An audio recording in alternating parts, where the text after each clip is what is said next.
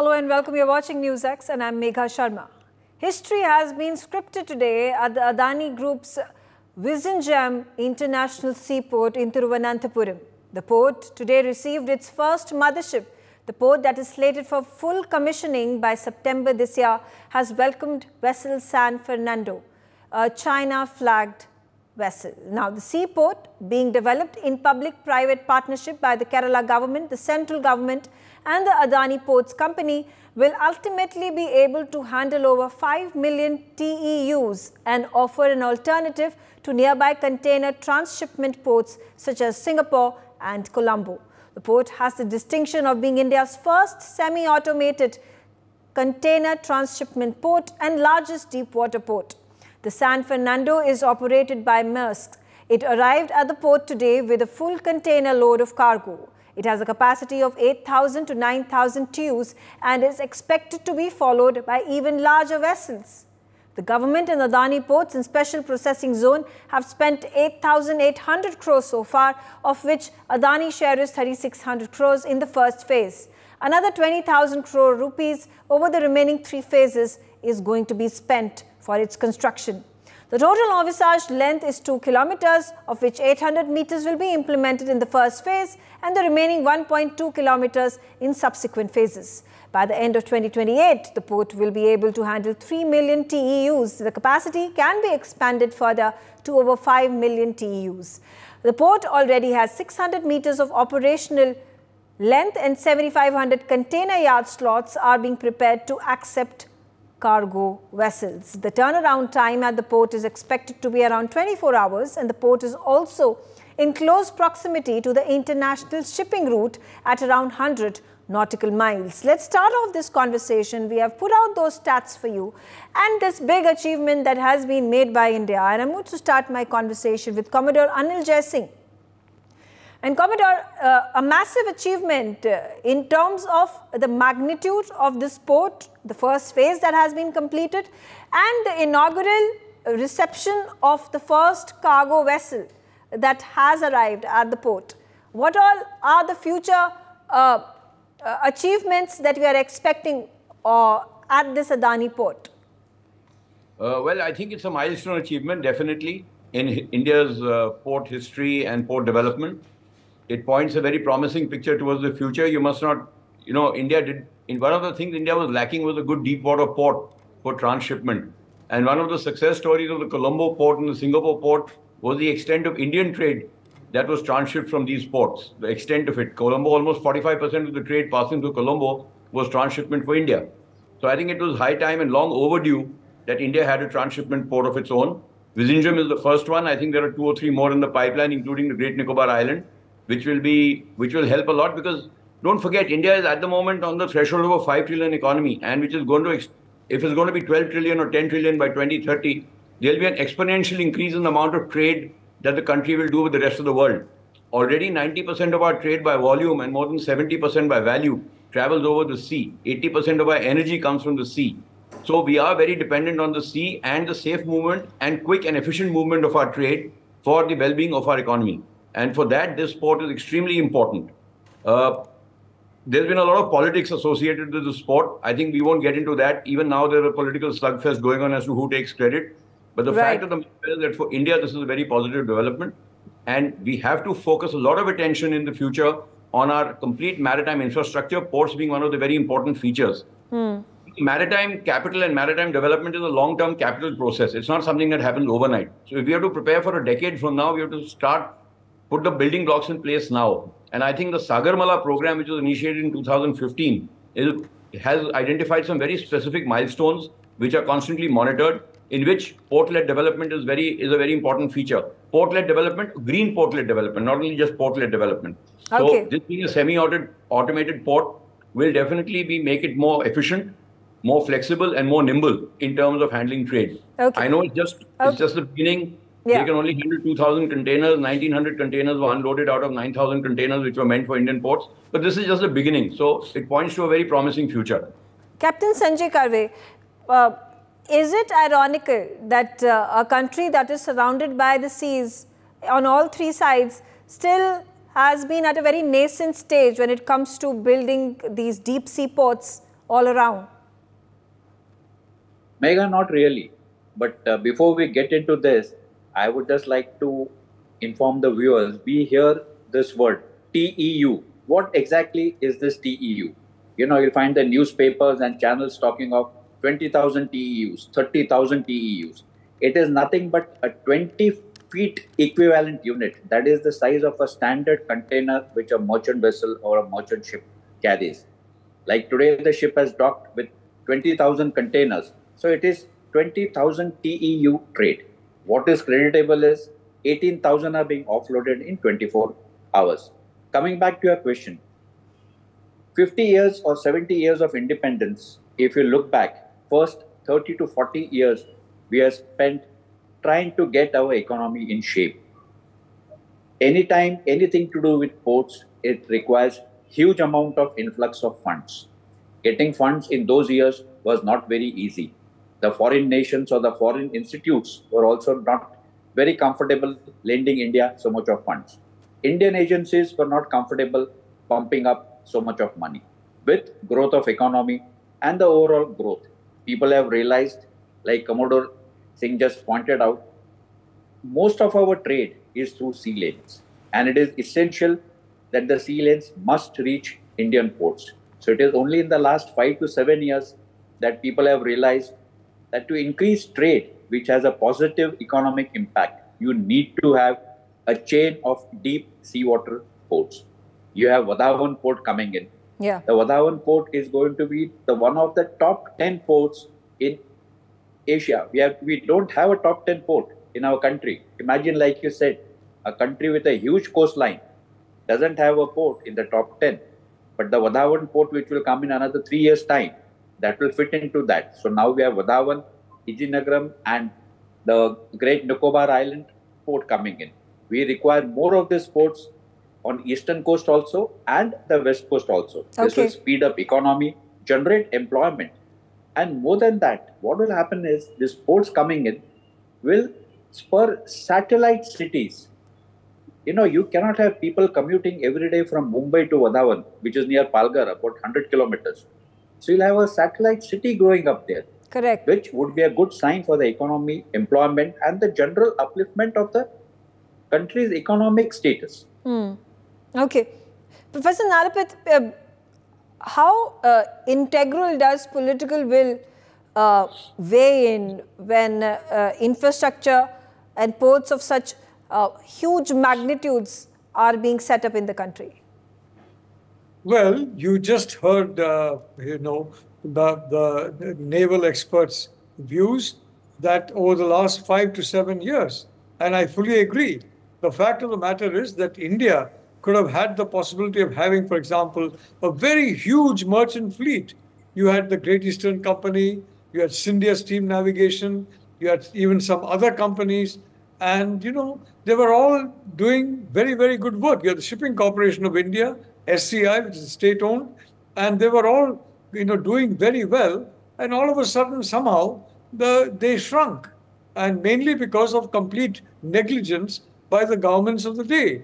So this has been revived under Prime Minister Modi, and it's absolutely no surprise, therefore, that now the fruits of Modi 1.0 and 2.0 are becoming more and more evident during Modi 3.0. So that is definitely a very welcome move.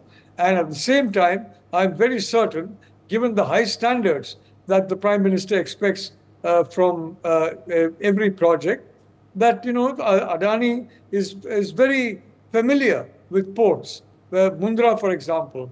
And in Mundra also, we have a satellite town, as you mentioned, and that came up a long while ago. So he knows how to deal with ports. And I'm very certain he will look after the security aspect as well in a very comprehensive and capable way. Yeah. Because now, for example, vessels coming from Xiamen, from China, one has to pay some attention to them in terms of, any problem. But I'm very confident that Adani ports have got the equipment, they have the technical manpower, then they have the skill to ensure that Indian security is fully protected while these vast tonnages are being offloaded. And may I point out, shipping got a boom with container traffic. Boom. And that was many decades ago. Containers came into use many decades ago. And yet, for all those decades, there was no real deep water port in India until the new government came in 2014 and said, what's this? Why can't we change this? So I personally feel it's a story of neglect. It's a story of missed opportunities. And I'm glad that that's no longer the story in India. Okay. Commodore Anil Singh had also mentioned about how this is going to, further burgeon the economy of the country. And Mitali, if you could shed more light into us wanting to reach the level of $10 trillion economy. We can't just sustain ourselves on the IT sector. Besides having infrastructure in place, besides having our education and health and jobs that are to be provided, how integral does it become for our trade to happen, and how helpful it becomes in reducing the costs by way of maritime trade? Absolutely, absolutely, Megha. So, in economics, we have a one-to-one relationship between the growth in logistics and freight traffic and the growth of the GDP. And the relationship in India stands thus. For every 1.2% increase in, the traffic, logistics traffic, there's a 1% increase in GDP. So, when your growth in trade happens, your GDP growth happens. So there's a direct relationship. What I want to highlight today is that there are 4-5 sub-sectors of the Maritime India vision that have been prioritized by this government over the last 10 years, which are today bearing fruit in the way that we are seeing the investments that we are seeing. The first is, Maritime India Vision 2030 lays out these areas very clearly. The first is shipbuilding. This is one area in which India was lagging for many decades. And with the prioritization now given to the shipbuilding industry and to indigenize shipbuilding, it helps us, because even if our ports are not immediately deep water ports, by producing indigenous shipping and ships within the country, manufacturing the ships within the country, it helps us create navigable vessels which can, navigate the coastline of the country. The second is the integration of coastal shipping with inland waterways. See, we have a very large navigable coastal shipping route, which is there, say, from Vizag to Chennai, Vizag to Kolkata. But also, we need to link these, coastal routes with the inland waterway routes. There are inland waterways in UP, there are inland waterways in Assam, all over the Northeast. So when we link these routes, it creates a whole new logistics facility. And the third, which is very important for the maritime vision, which is what we have seen today, is the creation of transshipment ports. Now, why is transshipment so important? Is because this helps us become a center globally for cargo to come, get aggregated, disaggregated, create new supply chains, and then send cargo out to different countries. So it's not only about trading with India, but trading through India, Absolutely. Which can help us, generate more revenues. So all these three coming together has created the conducive environment that we are seeing today. Absolutely. Commodore Anil Jai Singh, there's another aspect to it, which is very important and cannot be left behind, which is strategic aspect of having ports and naval bases across the length and breadth of the country. How important does it become to not just have a port which is commercially viable, but also marks India on the global map? But at the time of maritime wars that are being played, you have China, you have America, which are amongst the two top naval forces across the globe. It is also India that is also vying for it. How does that help in having a holistic maritime port structure in the country? And in the country, not just in the country, but then you're looking at exploring at other places where these ports and bases can be built. Well, you see, maritime power, firstly, we have to differentiate between maritime power and naval power. Now, India is a formidable naval power. but we have still got a long way to go to be a maritime power, because that is the aggregation of a complete maritime capability of a nation within all of government approach. Now, in that, we are definitely lagging behind. And I think this port-led development plan, Sagarmala, under which all these activities are happening, which Mithali also mentioned, about the clusters, about inland waterways, are all about strengthening that maritime power of India, where we are looking at a comprehensive approach towards enhancing our maritime capability, our maritime capacity. Now, so far we were dependent on foreign ports for transshipment. Now, transshipment is very important. It is critical to our trade and to our economy. So it's very important that we have sovereign capability in at least transshipping our cargo. Forget about sending it to other ports. That, of course, is very important. It will earn you precious foreign exchange. It will bring you onto the main global waterways of the world. India is located India's biggest advantage is its maritime geography. We straddle some of the most critical sea lanes in the world. The most important sea lane connecting the Atlantic Ocean to the Pacific Ocean passes just south of India. China has always spoken of its Malacca dilemma as a real and present danger, where it is scared that India can choke its trade passing through the Malacca Straits.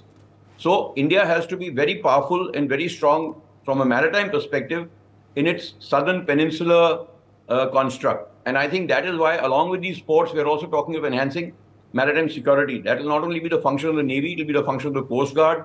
There are now the ISPS codes in place, which ports have to sort of adhere to, which bring in perimeter security, waterfront security, cargo security. All cargo coming in is monitored. So all these factors have to be, when all these factors are taken into consideration, the strategic importance of these ports becomes all the more important. It removes a major vulnerability, or mitigates a major vulnerability that India had so far, of being dependent on foreign ports for its transshipment. For example, let's say Colombo. Now we know the Chinese are making major inroads into Colombo. Now, if Colombo port were at some point of time to come under some sort of Chinese control, or not even if Chinese control, but a Chinese naval presence, it could choke our transshipment, our trade being transshipped from there. Singapore. Much of our trade comes from Singapore, which is through the Malacca Straits. So if we could choke Chinese trade going through the Malacca Straits, they could very well choke the traffic coming to us through the Malacca Straits from Singapore. So this sovereign capability greatly enhances our strategic, sort of independence in being able to address the complete multitude of maritime threats that face the Indian Ocean. We know the great power contestation in future between China and the US is going to take place in the Indian Ocean. The Indo-Pacific, yes. In Taiwan, yes, there will be a skirmish, whatever might happen. But the real contestation is going to happen here, because it is only the Indian Ocean which gives China the sea space to exercise its maritime capability. And it gives China access to the Atlantic, which is very, very important if it has to become a global maritime power. If it doesn't have access to the Atlantic, it is limited to its little geographical, first island chain, second island chain around Taiwan, which is of no use. It's okay. It will dominate the South China Sea. It will be belligerent. It will trouble its neighbors. But it doesn't become a maritime power, which is its ultimate aim. So from that perspective, I think the creation of such capability, the Maritime Vision 2030 takes into account all this. And naval development and naval security is complementary to all the development of all these capabilities. The more maritime capability you have, the better will be your naval presence, the better will be your capability. You will have to develop the capacity and capability to protect these maritime assets, which will help your naval forces to be able to do that and establish a more preeminent position in the Indian Ocean than it has now. The Indian Navy has never been challenged in the Indian Ocean, really speaking, if you see. There's no other Navy even close to us in size or scope. But the PLA Navy is definitely a future threat. So we have to make sure that we have the adequate capacities to ensure that we always retain the maritime edge in the Indian Ocean. Okay. All right. Professor Nalapat, when India decides to build ports and buy out naval lands, whether it is in Sri Lanka, to match the kind of threat that China at this point of time holds, when we take a look at with the battle that was fought in terms of getting hold of the Haifa port, and the kind of revelations that are coming in, that there was an entire strategy that was orchestrated by China to come up with vendetta, which brought in the stocks of Adani Group of companies plummeting down, that allowed for the short selling of the stocks happened. But the entirety of it was the handiwork of the Chinese Communist Party. So you understand, the importance and the sensitivity with which these matters need to be handled. And more importantly, like I said, how important and integral does it become for an economy, for a country to have hold of these ports, not just within the country, but across the board, across the subcontinent or across the globe it is. And here you see that a company such as the Adani Ports is taking on the mantle and has the wherewithal to not just buy these ports within the country, build them, invest in them, but also in the subcontinent. And there you have it in Israel, in the Middle East as well. Well, you're quite right about that, because the reality is what is important to India is not simply Southeast Asia, but West Asia as well.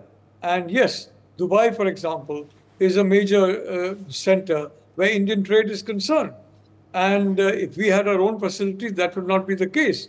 Singapore is on the other side. There's no reason why we can't have a port city in India that essentially rivals both Dubai and Singapore in the maritime domain. It is very feasible. And one thing is very clear, Megha, Prime Minister Modi understands that we are in an era of World War 2.0. And in an era of World War 2.2, the main adversary is China. It's no longer Russia. The main theater is Asia. The Indo-Pacific. It's not the Atlantic. It's not Europe. He understands that very well, which is why he has taken a very wise policy regarding Ukraine, not getting India involved in that mess. Now, South Korea, for whatever reason, they were forced to take a line favoring the US and the European powers. And you're seeing what's happening in North Korea. The Russians and covertly the Chinese and various other groups are ensuring that North Korea will very soon pose a significant security challenge to the United States through its nuclear and missile program. So we have, the consequences of a smart geopolitical policy are very clear. And the consequences of following an outdated policy, the dangers of that are also very clear. This government has got the idea of the consequences very clearly, and that is why it's paying so much attention to it. Look at shipbuilding, Megha. I mean, we had this Visakhapatnam port, and that is it. What happened? For a long time, it did not really manage to ramp up its facilities. We need much more shipbuilding, as has correctly been pointed out by naval experts. And may I point with one last point. Inland waterway is the cheapest transport system available in the world. Correct. The cheapest. You travel by inland waterway, you take huge cargoes by inland waterway. It's much cheaper than rail. It's much cheaper than by ship. And therefore, development of inland waterways, which again has been made a priority by this government, is very important for the future growth of India, because we can't compete unless our costs are low.